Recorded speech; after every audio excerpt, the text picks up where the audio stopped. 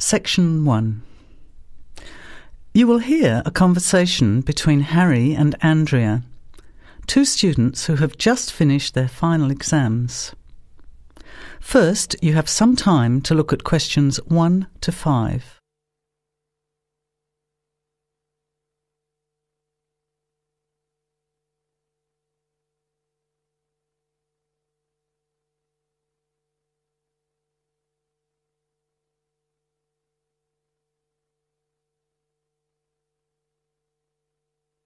Notice that an example has been done for you.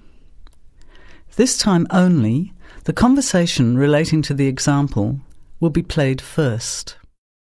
Hi Andrea, how are you feeling now that exams are over? It's fantastic to have finished, isn't it? And to sleep in every morning. What about you? The student is happy to have finished exams, so you circle B. Now, let's begin. Answer the questions as you listen. You will not hear the recording a second time. Listen carefully to the conversation and answer questions 1 to 5. Hi Andrea, how are you feeling now that exams are over? It's fantastic to have finished, isn't it? And to sleep in every morning. What about you? Well, I've been catching up on sleep too, but I've got a lot to do before I leave for England. Perhaps you could give me some advice. I've got a lot of things I can't possibly take back with me, but I don't know what to do with them. Well, it depends on what sort of things they are and whether you're thinking of giving them away or selling them. Well, almost everything. Furniture, the fridge and other kitchen stuff that I bought from the previous tenant. But the new people have already got what they need, so they're not interested in buying stuff from me. I can't afford to give it away, but I'm not sure how to sell it all. Oh, and there are some clothes and books as well. Why can't you take them? The books are really heavy. It's so expensive if you exceed the airline baggage allowance. And the clothes just won't all fit in my suitcase. It's amazing how much stuff I've accumulated since I've been here. Anyway, I don't think I'll need as many summer clothes in England as I have here in Australia. I see. Well, there are several alternatives. First of all, you could put up notices around the university about the books. You know, on the notice boards in the Student Union building and in the economics department. Anywhere second and third year students will see them. People are always keen to buy cheap textbooks. OK, what should I say on the notices? Just put the titles, authors and price you want, your name of course, and maybe put your phone number on those little tear-off tags. That's a good idea. And what about the furniture? You could try doing the same thing, but usually students are away all summer, so they don't want to buy furniture now. Another place to try might be a second-hand shop. Someone from the shop will usually come around and give you a free quote, and then you can decide. But you don't usually get much money for that sort of stuff. Before you hear the rest of the conversation, you have some time to look at questions 6 to 10.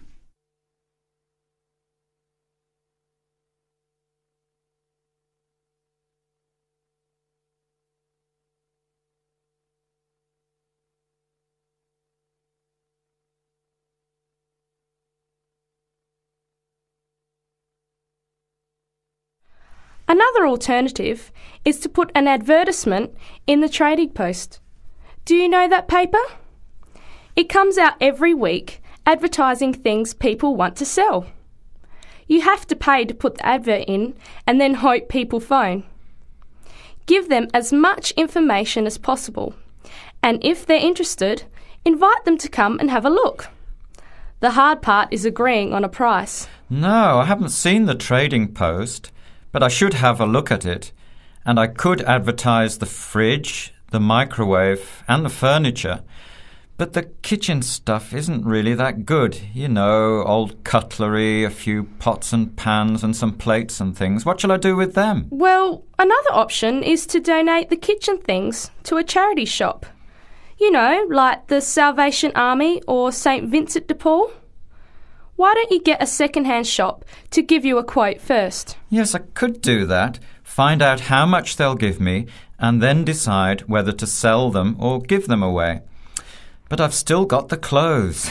A charity shop will take them too, as long as they're in good condition. And even though you don't get any money, at least you know that someone who really deserves some help has benefited. That's a good point. I'll advertise the expensive stuff, the furniture, and donate the clothes and kitchen stuff.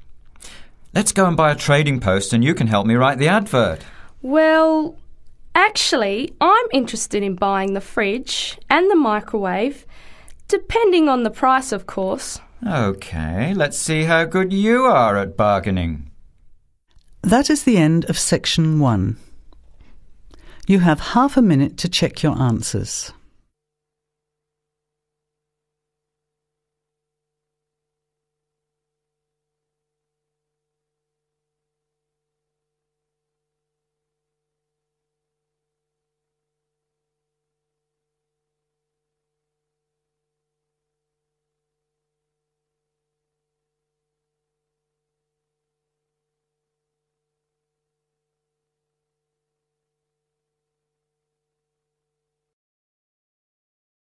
Now, turn to section 2. Section 2. You will hear a phone conversation giving information about a health and fitness centre. Before you hear the talk, you have some time to look at questions 11 to 16.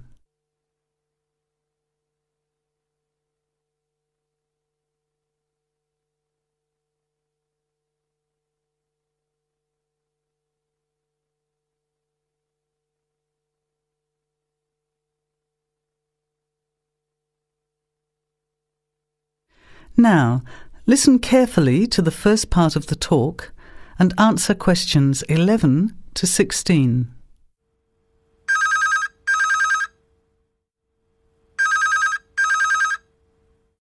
Hello? Hello, is that Miss Heidi Jones? Yes? Good morning, Miss Jones. I'd like to take a few minutes of your time to tell you about the Seven Oaks Health and Fitness Centre, which is in your suburb. Would that be convenient? OK. Well, the centre's not far from you. It's on the corner of Marion Street and Giles Street and has a large car park. It's open every day of the week, opening on weekdays at 6 a.m. and at 9 a.m. at the weekend. It closes at 9:30 p.m. Monday to Friday and on Saturday at 4 p.m. and Sunday at 2 p.m.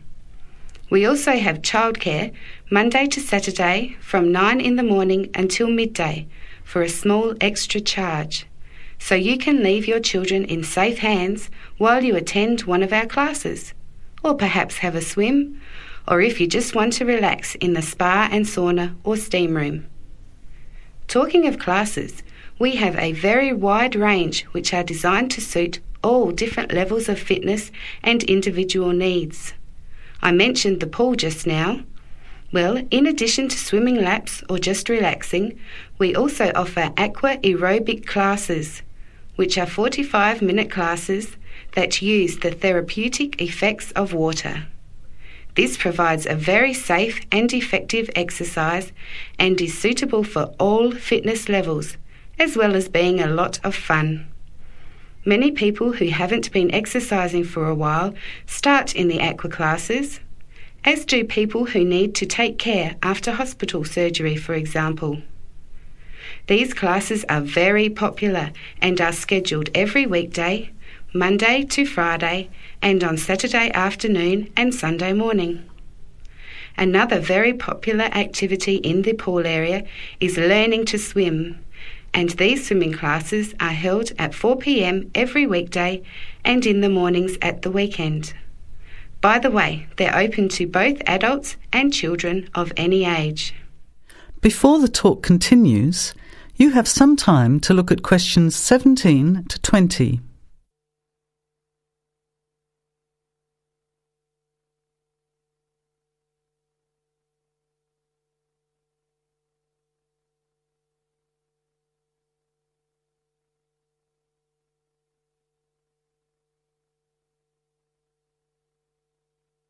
Now, as the talk continues, answer questions 17 to 20. Now, it would take too much of your time to tell you in detail about all our programs, as we have a very wide range of activities at different times. However, I'll just outline some of them. Our super circuit classes are extremely popular, and you get a good aerobic workout while toning your muscles. They're easy to learn, as you combine using hydraulic equipment with exercises guaranteed to give you a good cardio workout. The teachers are very good and there's a fun atmosphere. And the classes are very effective in assisting weight loss, relieving stress, lowering blood pressure and generally increasing fitness. Oh, and I haven't mentioned our range of aerobic and step classes of different types which suit all levels.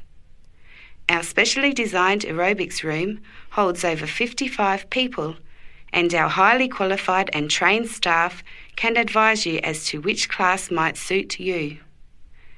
We are inviting you to a free 1-week trial period when you can come and try any of the classes or activities before you make the decision to join. By the way, there is also a large and very well-equipped gym, where we offer free fitness assessments and you can have an individual program designed just for you. Also, the cardiovascular room has the latest range of machines which help you burn fat, increase your fitness, or just warm up. They're very popular, as you can forget all about the calorie burning by watching your favourite music videos on TV while you exercise. Right now, we have a very special new member joining fee offer, which allows 2 memberships for the price of 1, a real bargain. So if you can, bring along a friend who'd like to get fit as well in time for summer. Come along and try us out. You can meet the staff. Try out some of the classes for a week, absolutely free. And then, if you like us, sign up for only $110 each for 6 months. Thanks for taking the time to learn about the centre, and I hope we'll see you there soon, Heidi. I'll put one of our brochures in the mail for you right now. Bye for now. That is the end of section 2. You have half a minute to check your answers.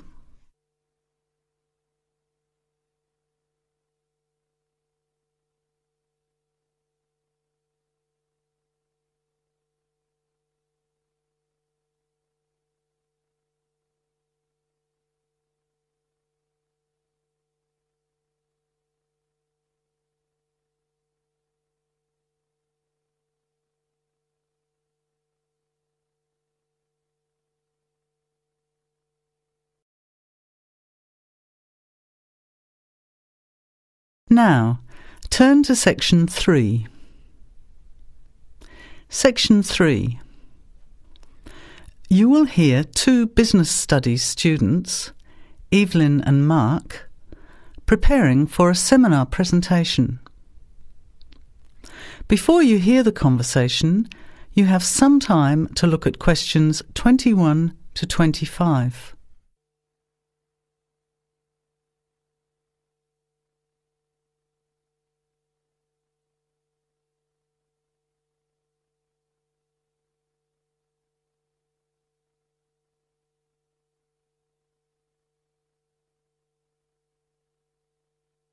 Well, I think the marketing of food would be a good topic. I read a very interesting article the other day about the Canadian food market. I suppose everybody's interested in food, even if it's trying not to eat. Why Canada? I know that's where you come from, but isn't it just all North America, really? No, that's why I thought this article was interesting. Although lots of U.S. companies are well established in Canada, and vice versa, there are still subtle differences between the 2 markets. It says here, the Canadian market is definitely not a northern clone of the U.S. I like that. And it says that if you understand these differences, it can have a big impact on successful food marketing. So I know that Canada has a big French-speaking population in Quebec. Is this what they're referring to?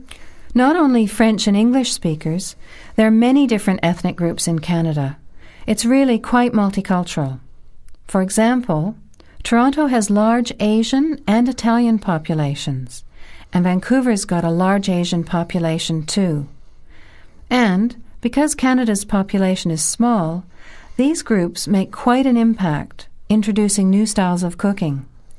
So you can see lots of unfamiliar vegetables and things in the markets, and new restaurants are opening every day. It's great if you love trying out new foods, as many people do. Which kinds of food are becoming popular? Well, some Asian food, I'd say, has been popular for quite a while, like Chinese. But now, Southeast Asian restaurants are becoming very fashionable. Then there's Mediterranean, of course, such as Greek, Italian, and so on. But Caribbean and Mexican food is really taking off among young people these days. So are the supermarkets starting to stock the ingredients that are needed to prepare these foods at home? You know, all those unusual condiments and sauces. Yes, that's right. It's quite interesting going to the supermarket, isn't it? And noticing how they're introducing sections for foods of different nationalities. You can buy quite exotic products locally these days. The article mentioned that 80% of the Canadian retail market is controlled by 8 major national supermarket chains, so that when they introduce changes, they can happen quite rapidly. OK. Well, how are we going to organise this seminar then? I made some notes on the trends in the Canadian market, about changing tastes, and also patterns for where food is consumed. I thought maybe we could summarize it into a chart or table, and maybe use the overhead projector to present it. Good idea. Maybe I could have a look for similar trends and tastes in Australia and the UK for comparison. Let's have a look at what you found. Before the conversation continues, you have some time to look at questions 26 to 30.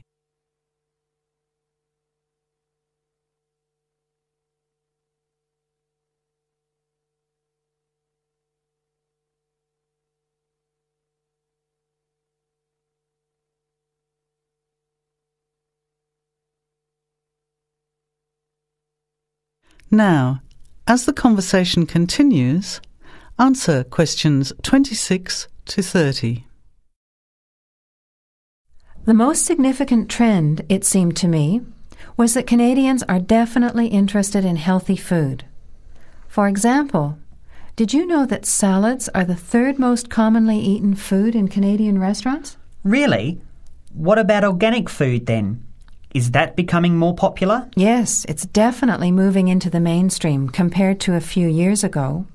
And a recent survey showed that 4 out of 5 shoppers said that they check the fat and nutritional information on the packet when they're deciding what to buy. What other trends did you find out?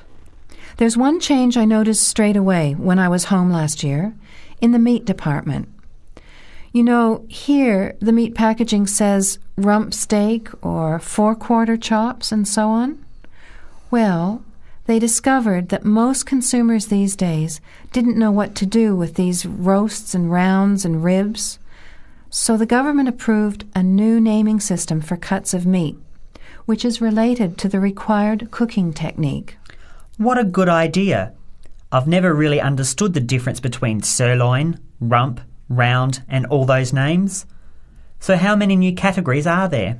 8. There are 3 kinds of steak, for grilling, for marinating, and for simmering. And then there's what they call quick-serve beef, for stir-fries, I suppose. And premium oven roast, pot roast, and stewing beef. It's a great idea, isn't it? I hope it catches on here. I agree. Any other trends that you thought were significant? Well, what's really interesting is what the article called mobile meals. In other words, more and more Canadians are eating meals away from home, but not just eating more junk food. They're projecting a 40% increase in snack food sales over the next 3 years, and the growth is coming from healthy snacks. You know, the ones that have less cholesterol and fat, such as muesli bars, health food bars, and those types of products. Apparently, in the food marketing jargon, they're called nutritious portable foods, which means healthy snacks. The other major trend is that young people are doing more of the food shopping these days, so marketing has to be aimed more at them, as well as more conventionally at the mother. Thanks, Evelyn. I think we'll have an interesting discussion about these trends and the comparisons with other English-speaking countries. I'll see if I can get some information about them to compare with yours, and meet you on Friday to put it together. See you then. Bye. That is the end of section 3. You have half a minute to check your answers.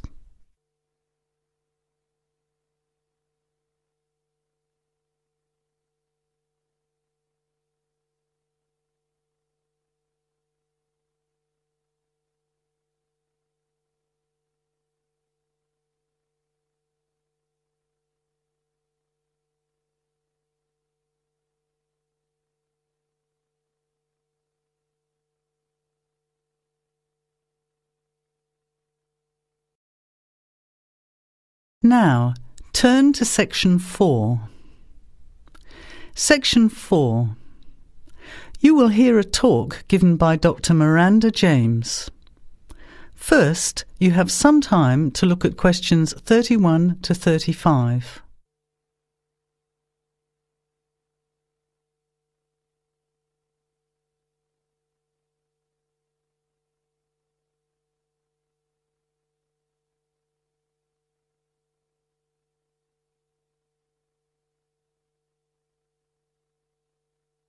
Now, listen carefully to the talk and answer questions 31 to 35. Good afternoon, everybody, and welcome to the first in a series of talks we have arranged for the Overseas Students Association this semester. Dr. James has very kindly agreed to speak to us today on the topic of public speaking, and judging from the large numbers of you here, it's clearly a subject of great interest and relevance. Dr. James. Hello. It's good to see so many of you here, and hopefully what I'm going to tell you will be useful to you both here at the university and in your future employment. Many people avoid speaking publicly, by which I mean in front of, say, 10 or more people. Not because they lack the ability, but mainly because they lack confidence, which is really only due to lack of practice. Today, as a consequence of the influence of television, audiences expect speakers to be relatively brief and to the point, in addition to being well-informed and interesting or entertaining.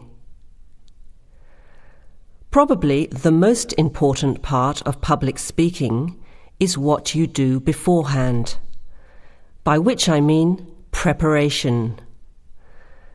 This includes practical details, such as knowing precisely what your topic is and exactly how long you are expected to talk for. You should also plan the content thoroughly. A good strategy is to write out the content as you intend to say it, and then make brief notes, preferably on small cards, which you use to talk from. This way you sound more natural. You incorporate pauses while you look at your notes, and you can then look at your audience while you are speaking. Never read your speech without looking at the audience. Eye contact is a very important part of communicating with an audience. So deliberately move your head and look around at your audience. Pauses are important, as most people, when they are nervous, tend to rush through their speech. Now you have some time to look at questions 36 to 40.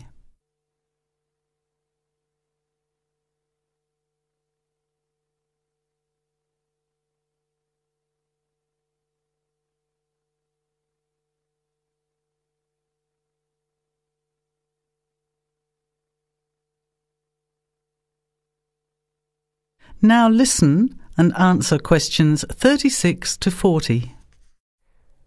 Practice speaking slowly. This gives you more time to pronounce your words correctly. It's always easier for your audience to listen to someone whose speaking is clear and calmly paced, so that they can understand the ideas being explained. And the bigger the group, the more slowly you should speak. Remember to project your voice, speaking clearly to the person furthest away from you. It's a good idea to rehearse and record yourself. Pay attention to your intonation when you listen to yourself. It's even harder if you're speaking in a second language, I would imagine. But there's nothing worse than listening to a flat, monotonous voice. So try to vary your tone and rhythm. This will add meaning to your words. Lastly, pay attention to both your posture and your gestures. A confident person stands or sits in a small group with their head up, chin out, and shoulders back. Try to avoid scratching or fiddling with your hair or beard, or pens, jewellery, and so on. These movements can distract and irritate your audience. Yet you may be unaware of them yourself. Another reason for rehearsing, preferably with feedback from a friend, or better still, on video. I hope these few tips will make your experience of speaking in public a little easier. Remember, practice makes perfect. That is the end of section 4. You now have half a minute to check your answer.